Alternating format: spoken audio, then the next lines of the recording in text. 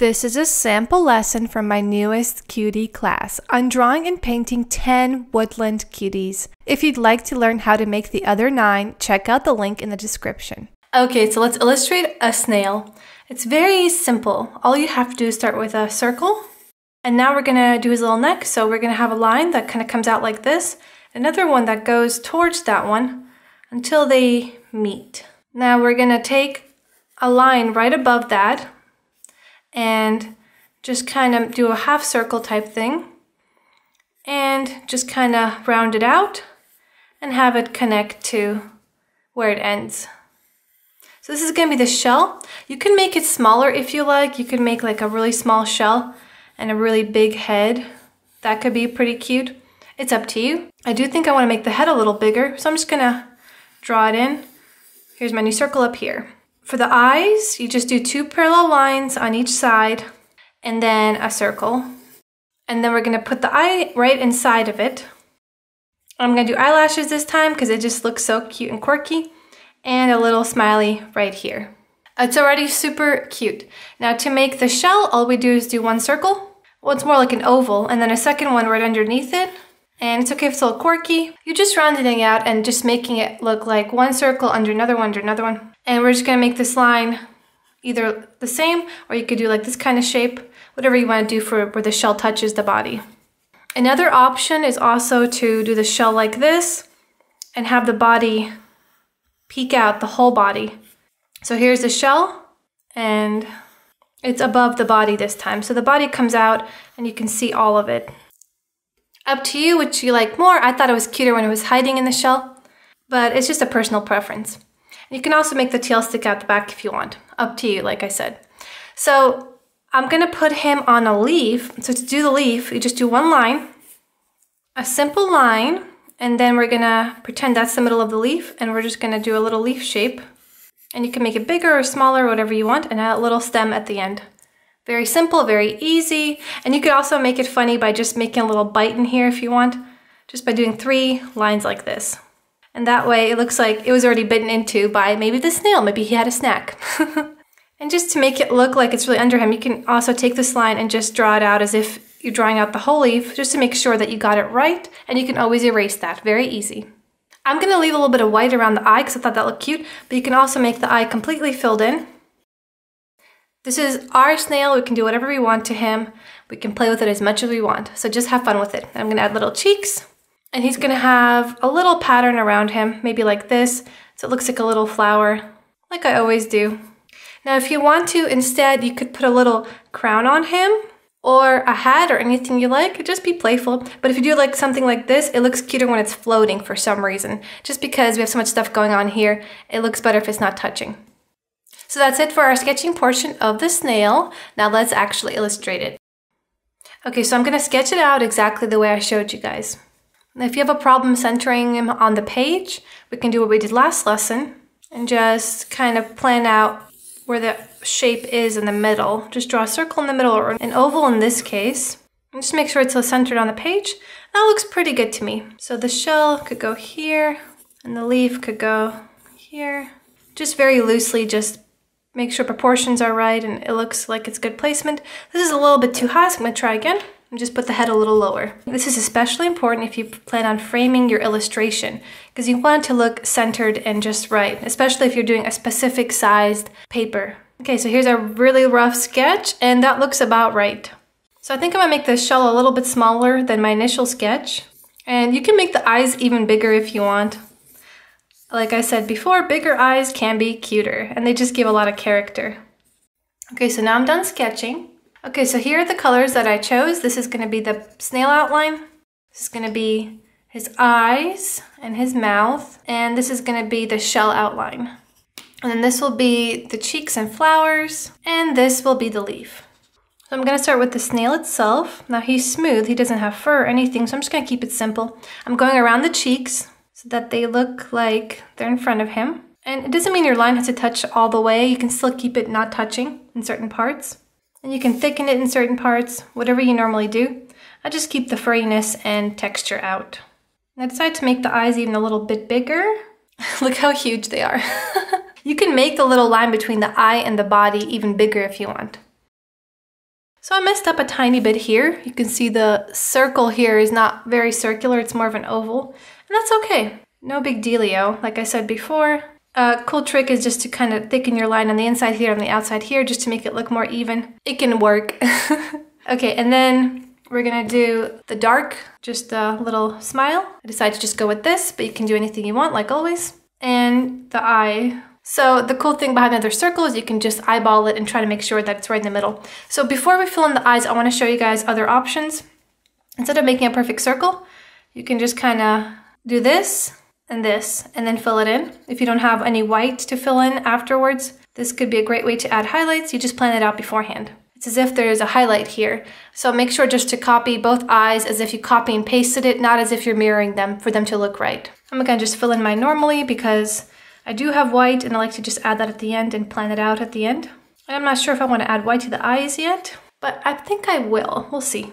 So I'm just filling in the eyes like always. I gave him such absurdly big eyes. They're almost as big as his shell. But I think it looks so cute. I love big eyes on cuties recently. I used to do tiny, tiny eyes. I used to do just dots like this, which was really cute and it's still cute, but I'm just loving the big eye movement. It's just the cutest. Okay, so that looks pretty good. Not perfectly symmetrical, but like I said before, quirks make things cuter. And now we're gonna just do the pink. It's not really pink, it's mulberry. And snails don't really have mulberry shells, but I thought it looked cute. Now, because I didn't sharpen my pencil, the lines are a little thicker. Sometimes I do that and sometimes I don't. And I guess I'm gonna leave some of the body to be seen. Since I gave him a tail, I think that does look better. You can do a little squiggle like this under him. That's what real snails look like as they walk. Okay, so there's the outline for my little baby. And I'm gonna just add the little pinka cheeks because I don't ever wanna forget these. Look at that, so cute already. And one more thing I'm thinking of adding is a little detail on the shell itself. Just little lines that just accentuate it. There we go. And if you want to add some texture to the actual snail, you can do little circles, but very lightly. I guess they kind of show the texture, because they do have a texture to them. It's just very subtle. Okay, so now we're going to do the leaf. I'm not sure if I just want to leave it as an outline or just fill it in. We'll see. Here's the stem of the leaf. Oh, I forgot to make it look bitten, but that's okay. That would make a cute addition though. Okay. Very cute. I like it as an outline because then you can notice the middle part and here. But if you want to fill it in, you can also leave this part white, just kind of draw around it. And for the details around the snail itself, let's see, maybe something like this. Cute. Very cute. And then with the pink, just some little flowers. I can stop here, but I wanted to add little flowers that I planned. Very simple, they're just like little lines that touch. Be the little dots like always, because it's my signature style. You can find what works best for you, or you can do this. And maybe just add some around the leaf as well. Okay, very cute. I'm so happy with this. And I also want to add a little bit of this marker in the shell itself, where I added the little lines, and maybe just add a little texture on its own. Man, he's already adorable without any watercolor. I love this little guy. I'm so happy with how he turned out. He's just the cutest. He's so cute. Look at him. I think it's the eyes. I'm telling you guys, bigger eyes just make everything cute. If you want to add eyelashes, very simple. You just do it right outside. Don't let them touch the line because they'll look better if they're just kind of floating on the outside. I was going to add eyelashes, but now I'm looking at it, I'm like, it looks cute without it. I'm just going to leave it. Okay, now let's paint the little guy. I'm going to go with this literally subtle beigey color. Make sure to test your colors. For the body, very, very subtle. And I'm not gonna go into the eye area because I think it looks better with more contrast. It just almost looks like people eyes. You know how we have white and then the darkness on the inside, the pupil on the inside. I'm not good with words. But I think that looks really nice with the contrast. It's really not noticeable because of how subtle we're actually making the body color. And I could just add a little bit right down here just to make it a little bit darker and add a little bit of variation. Now the shell itself, I'm gonna make it purple. I have this color, which goes really well with the color we chose. It's almost the same color. So I'm gonna do the cheeks and the shell. So for the cheeks, always wet the area first. I want it to go outside a little, so I wet it outside. And just add in the color and just let it subtly do its thing. Don't pick up too much paint, and if you do, like I did here, Simple, clean your brush, dry it off. It's called a thirsty brush. We're just gonna pick up excess paint. Boom, perfect. So I like it when it blends and mixes and just has that dreamy look where it kind of comes off the page. That's what I'm going for here. And now for the shell itself, gonna make sure I have a good consistency. I like to have a lot of water on my brush so it's lighter, and we're just gonna paint it in. It's gonna look really nice with the marker as contrast. Oh my God, I love this little guy. He's adorable. Now I can fill in the leaf or I can leave it as is. I think it looks really cute as is, but maybe I'll just add a tiny bit of color, just a touch, just a little touch. And I can put it right next to this one, make sure it's a good color. And I'm just gonna make it very light and leave a lot of white. It still has that fresh feeling, and it's so cute. And because my markers are waterproof, I don't have to worry about anything bleeding. I always recommend to use something waterproof if you use it before the watercolor. Okay, I'm gonna dry him. Now that it's fully dry, I'm looking at it, I'm like, I do want eyelashes, so I'm gonna just add them in. I always say I don't want them, but then I do want them. Oh my gosh, so cute, guys, I can't. Okay, so highlights time. Now I'm gonna add highlights to the eyes this time. I usually don't. For this whole class I haven't, but I want to. Sometimes I have to hit my gel pen a couple times just to get it to work. There we go. And I'm just gonna do something really cute, maybe little hearts in the eyes even.